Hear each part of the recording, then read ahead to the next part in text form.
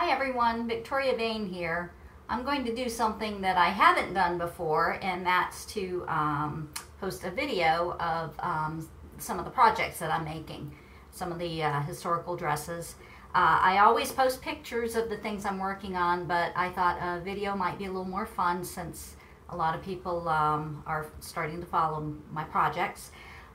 Today I'm working on a couple of things. I have a Regency dress order to start on for author Darcy Burke, and we found some really pretty fabric.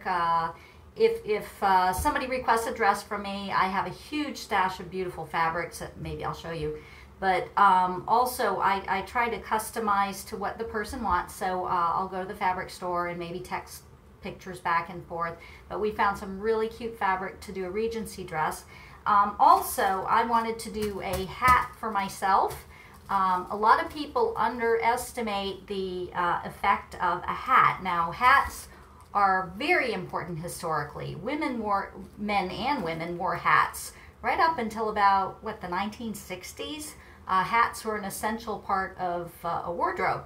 So, and they definitely make a fashion statement.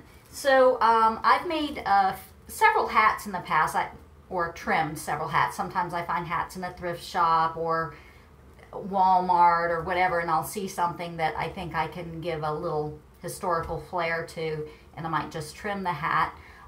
Here's one I made recently. I'll show you. I love this, and again, it really works for the outfit. So here's the Regency outfit I just made, and here is the lovely bonnet. That I took a straw bonnet and I completely covered it in the matching taffeta and added trim and roses to it. And that completes my Regency ensemble that I'm really excited to wear at HRR, Historical Romance Retreat. So here's a picture of the outfit. It's a two-piece. It's a dress and a redingote and a hat. So it's actually a three-piece. So I'm planning in the near future, let me see if I can position this camera back. I'm planning in the near future to attempt a late Georgian zone front gown. Those were worn in the latter part of the 18th century, and a lot of the time they wore the big foo-foo, like a mob cap, a big cap. And I found a simple pattern for one. This is a Simplicity Retro Costume Collection.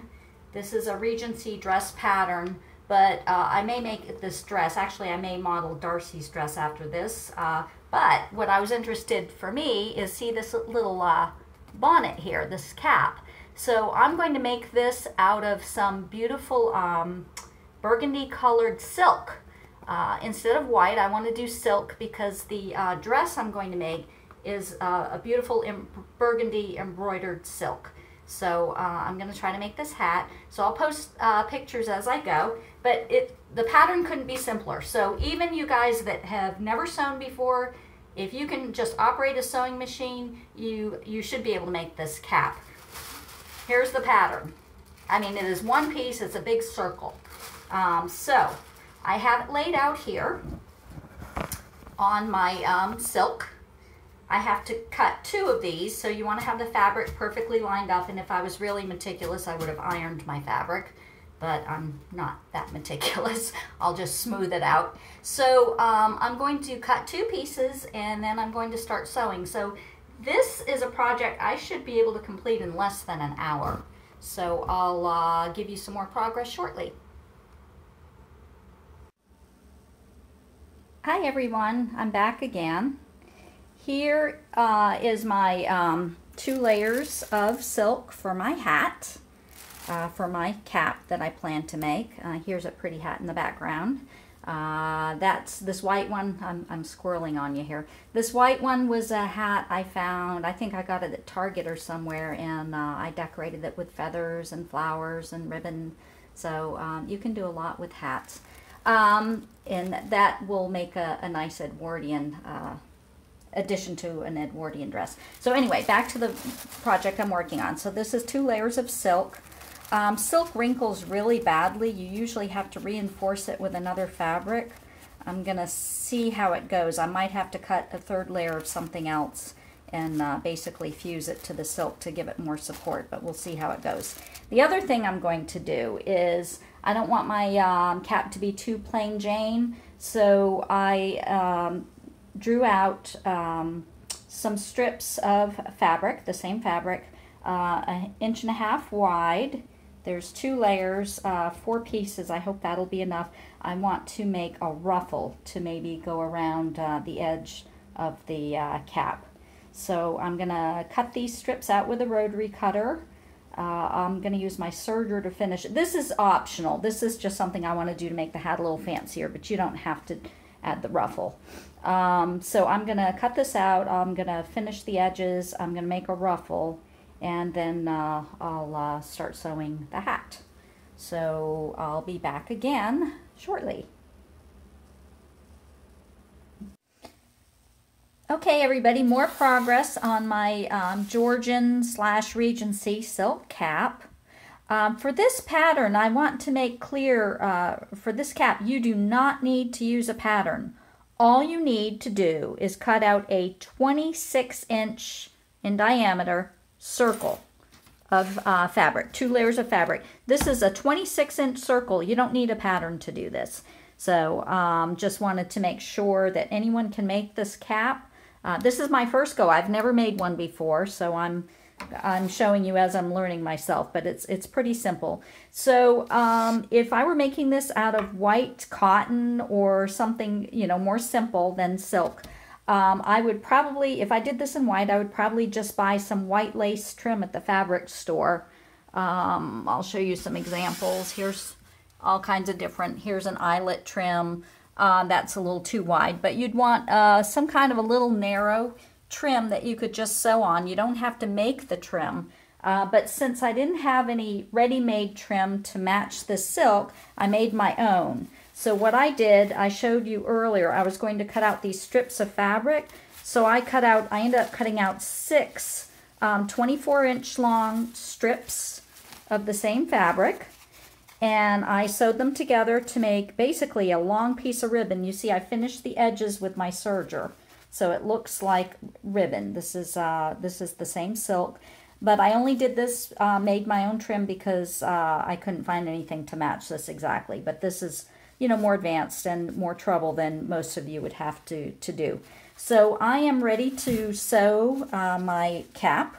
I pinned the edges of the fabric, so I'm just going to sew these together all the way around, and I just need to leave an opening maybe 4 to 6 inches wide for me to turn this these 2 pieces of fabric inside out when I'm done sewing them. And then I'll probably have to close that up by hand. Actually, I probably won't have to because I'm going to be putting this ribbon on top of it, so it'll hide the raw edge. Maybe I'll just finish it with my serger or something.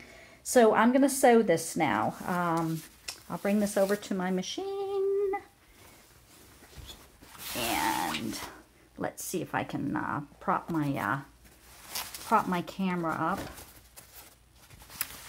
I do not have an expensive sewing machine. This is actually a little nicer than the first one I started with. This is a Singer Quantum Stylist. It's a couple $100. But the one I started with is right behind me there. That's a Brother. I'm not sure the model, but it's a really basic sewing machine. I bought it on Amazon for like 88 bucks. And I made probably my first 20 or 30 dresses with that machine. It's a great little machine. It's not expensive. If you want to learn how to sew, I highly recommend it. My husband bought me a little bit more advanced machine. This one has a lot of fancy stitches and everything that I haven't really learned how to use. So I'm not going to bore you with stitching this. I'll come back to you shortly. So now I stitched this big circle, 26-inch circle of fabric, and I turned it right side out. Here's the opening I left to turn it right side out. Now I have my iron here. I'm going to press this before I go to the next step. Okay, so I just did 2 rows of gathering stitches all the way around. If these were at the 4.5 setting for gathering, but I could have made this channel a little bit wider and used a smaller stitch length, and then it would have made a channel for my ribbon or my elastic. But I'm going to try the gathering first. If that doesn't look right, then I'll just pull out the gathering stitches and make the channel in the normal way. I just wanted to try this to see if it would work.